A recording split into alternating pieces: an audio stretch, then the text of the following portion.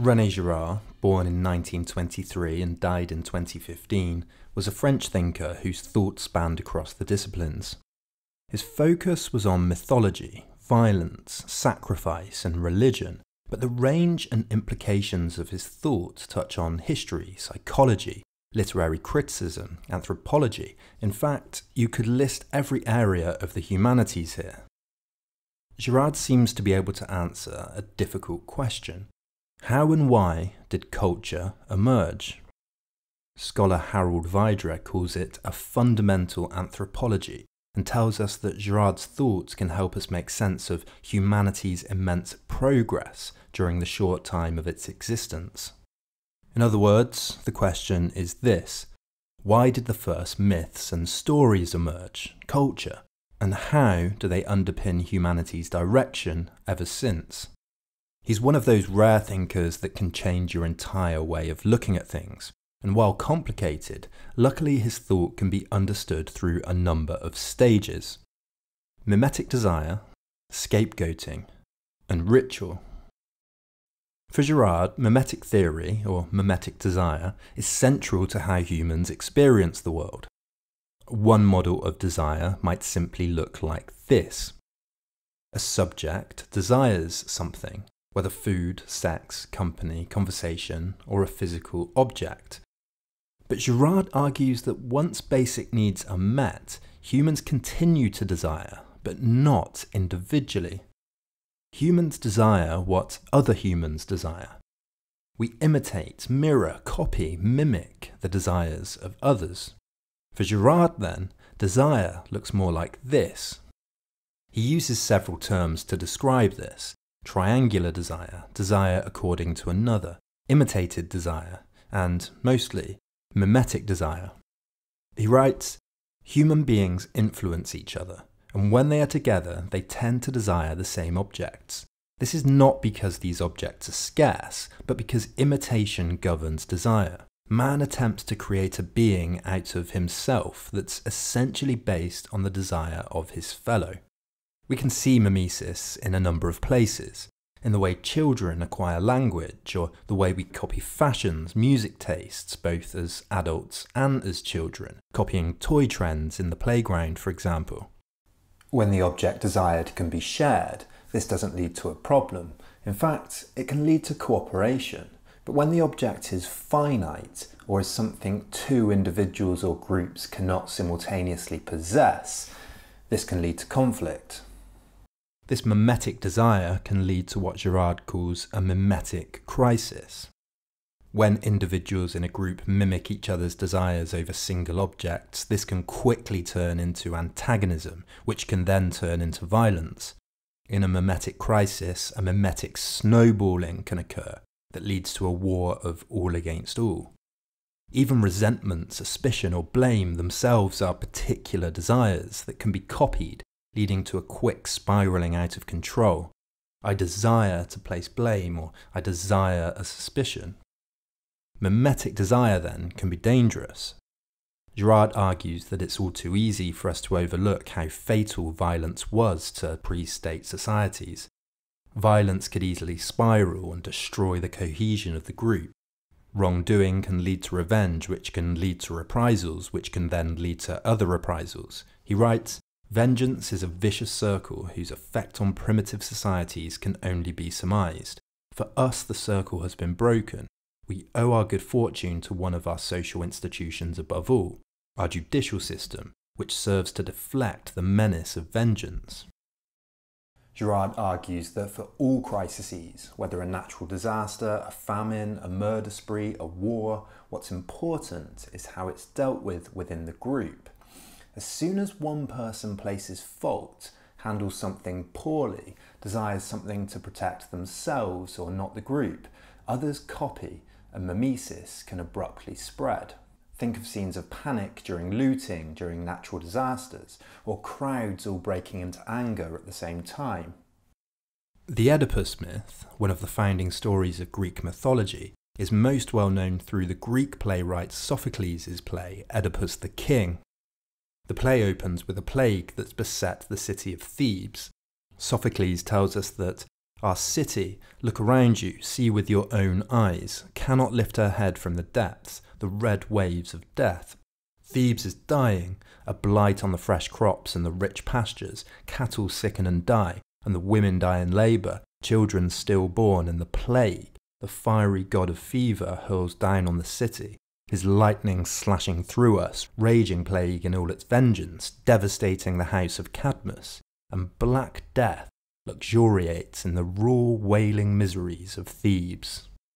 And we can see from this quote that the threat's not just the disaster, not just the plague, but the effect it has on the cultural and social order of the city, the cohesion of the group. The plague is a metaphor for a social crisis. Oedipus, Creon and Tiresias all place blame on each other, but also copy each other's blaming. After Oedipus blames Tiresias, Tiresias himself replies that, "Is that so? I charge you then, submit to that decree you just laid down. From this day onwards speak to no one, not these citizens, not myself. You are the curse, the corruption of the land." It's in our nature to look for a cause to a crisis, or to lay blame and find responsibility in some way. The important question is always, why was there chaos? This why needs to also resolve the mimetic crisis, to restore order to the group. Girard argues that the group will find a scapegoat. The scapegoat becomes a placeholder for responsibility. They bear the burden of blame and are either banished, imprisoned, or killed. Once the scapegoat is identified and exiled or killed, Girard argues, we have the foundation for a story about what happened, a reminder to the group, the beginnings of human culture. By the end of the Oedipus myth, the main characters have united against Oedipus for committing patricide, regicide and incest, and he's then banished from the city. Girard shows this logic in many stories, and we can see a more contemporary example in William Golding's novel Lord of the Flies. Ralph is the leader of the group. Jack, his rival, calls another boy fatty. Ralph tries to mimic but outdo Jack. "He's not fatty," cried Ralph. "His real name's Piggy. Piggy, Piggy, oh Piggy." A storm of laughter arose, and even the tiniest child joined in. For a moment, the boys were a closed circuit of sympathy with Piggy. Later, though, they bumped Piggy, who was burnt and yelled and danced. Immediately, Ralph and the crowd of boys were united and relieved by a storm of laughter. Piggy, once more, was the centre of social derision, so that everyone felt cheerful and normal. Girard argues that many novelists subconsciously draw on our mimetic nature. His first book, Deceit, Desire and the Novel, looks at Cervantes, Flaubert, Proust and Dostoevsky to see how their works are full of examples of mimesis. He looks at stories about collective violence against Jews, the other, the sick, lepers, witches, bogeymen of all kinds, and argues that they all follow this similar pattern. The third stage of Girard's theory involves the retelling of the event, the logic behind why the event has to become mythical, sacred, or religious. He argues that this formula is necessary. Mimetic desire leads to scapegoating, which leads to storytelling, which leads to myth and religion.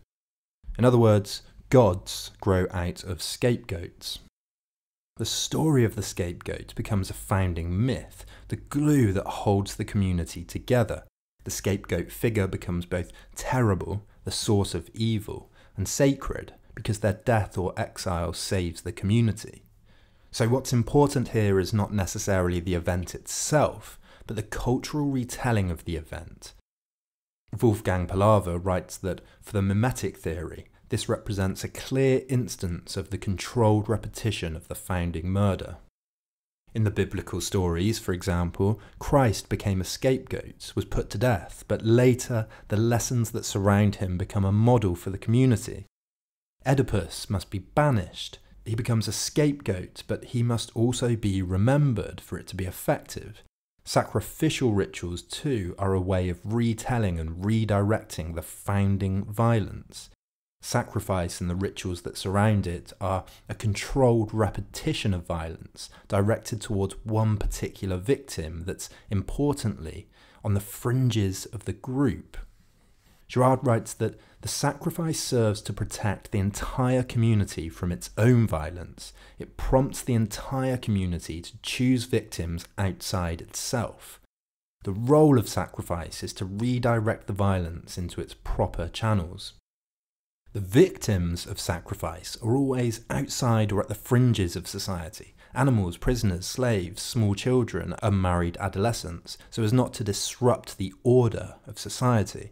The violence is directed at something that won't lead to retribution and won't then spiral out of control in a mimetic crisis. He says the function of ritual is to purify violence. That is, to trick violence into spending itself on victims whose death will provoke no reprisals. Many stories have this mimetic structure.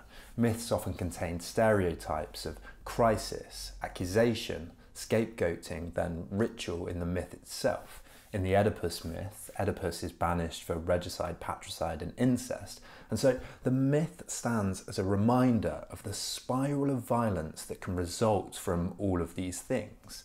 The lesson is not to disrupt the social order.